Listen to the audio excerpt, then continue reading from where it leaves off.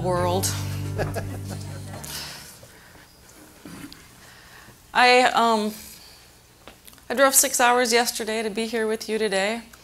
Thank you. You're welcome. Now that it's only 6 hours anytime, I'm really amazed that so many of you are out, and then again not amazed because it's a great reason to be out and learning about and being involved with this. My name is Melissa Davis, and I'm the energy manager for the Houghton Energy Efficiency Team, and also the managing director of this nonprofit called New Power Tour, which started in 2006. And I wish I would have included a picture in my slides of where we're from, but I'm from the Keweenaw Peninsula, Houghton and Hancock, up north, if any of you have been up in that area. We had the great good fortune to become involved in a competition, and it was called the Georgetown University Energy Prize. And this competition, 50 communities across the country, Madison included, got involved in this competition to save as much natural gas and electricity as the community possibly could in a period of 2 years. So we measured homeowner and municipal electricity, and we set the baseline in 2013 and 2014. The competition period was in 2015 and 2016, so that's been a year ago. And we had pretty good results.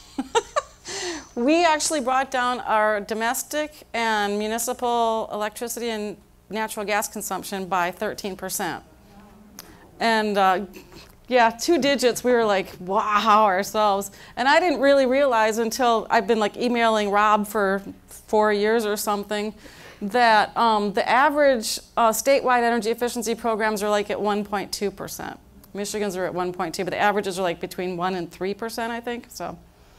So I'm going to tell you a little bit about this competition. Was this like great little test bed for a whole bunch of approaches that failed and a few that succeeded. And so this is what we did.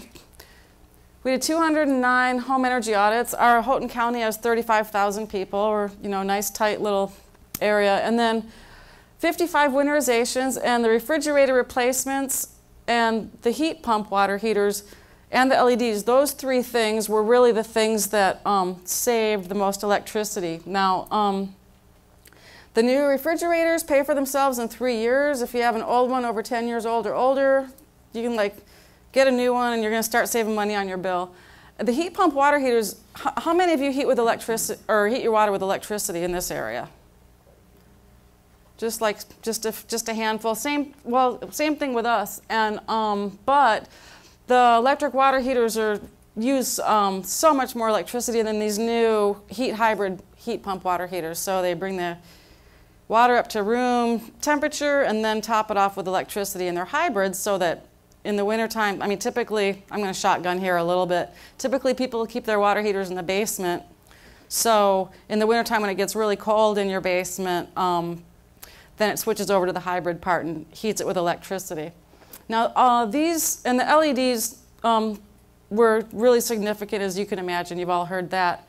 But these 3, this couldn't happen without Efficiency United, who is, I haven't named yet, but our Michigan Public Service Commission works with Efficiency United, gave them the contract. Efficiency United is multi-state energy efficiency corporation. And so Wisconsin, you guys have access to that too. And we would not have had nearly the impact we had without Efficiency United. So it's kind of this built into the system way of, because we're getting nicked on every gas and electric bill for $3 anyway, and I assume you guys are too. That goes into this fund that the PSC then contracts to Efficiency United, who brings that back to income qualified people in the form of equipment that saves electricity and natural gas. So if you're interested in that, you might find out what kind of programs Wisconsin has and what's available to you.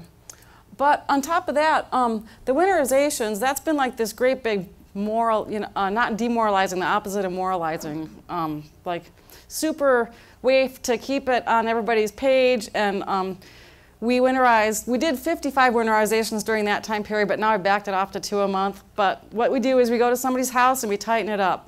And it's really a blast. I mean, I can't overstate how rewarding it is to like spend that 3 hours and like while you're there the house is getting warmer and you know that that mom with her, single mom with her baby is all going to be a little bit easier for her. It's super rewarding. So this, we can just blast through that. You guys don't know any of them. These are all, yeah, we got the, oh yeah, of the service organizations. We usually, every winterization we do, we have a core built around one service organization. And then we have this big newsletter now that goes out to 100 people, big for our area.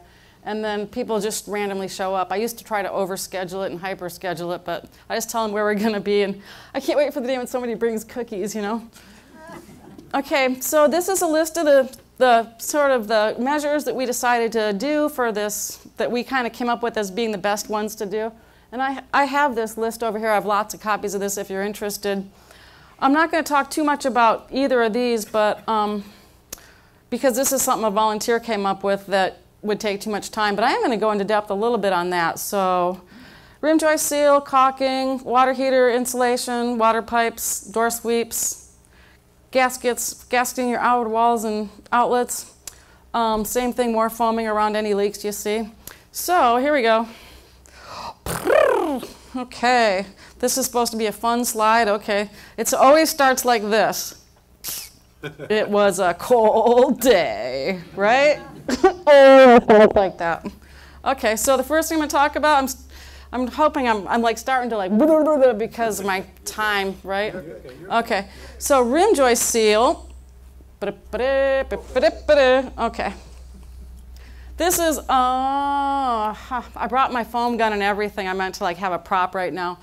Foam guns, if you go to Walmart and you buy a little can of spray foam because you have holes in your basement that you want to deal with, it's like super frustrating and it just makes you want to like have a tantrum. I mean, it might help, but they're just super unwieldy. So we have these foam guns. A regular one is about $45 and we have like $120 one, $160 one. And I have an arsenal of them. I have like about 20. And a can of foam, if you go to your hardware store or your building lumber supply, is $15. And if you, so we use these tools to go, I'll show you what a rim joist is in a minute, I think. Oops, no, it was the one above it, I'm sorry. If you go into your basement and you look up, your rim joist is behind where he's foamed these, and these are your floor joists. So what we do, okay, then come back.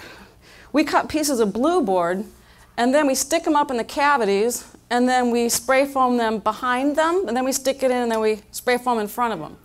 So what we're doing takes about $120 worth of materials, but the labor, since we have these 11 people on 3 times, is like, if a contractor is going to do it, it's going to cost you $1,500. But you can tackle your own basement like a little bit at a time, take it as, you know, as you can handle it. And then what we do is we lend people our guns if they're like regular income people. So then basically you cut the blue board using a T-square. That's the tool we use there. And then as you go, it just like tightens up your basement. It's the 3rd leakiest place in your house. So, and this is a bunch of Keweenaw Community Foundation Youth Advisory students.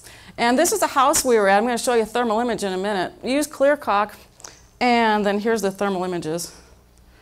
So the lady has a hole in her floor. Fortunately, she doesn't have this base shoe up. Is that what that's called?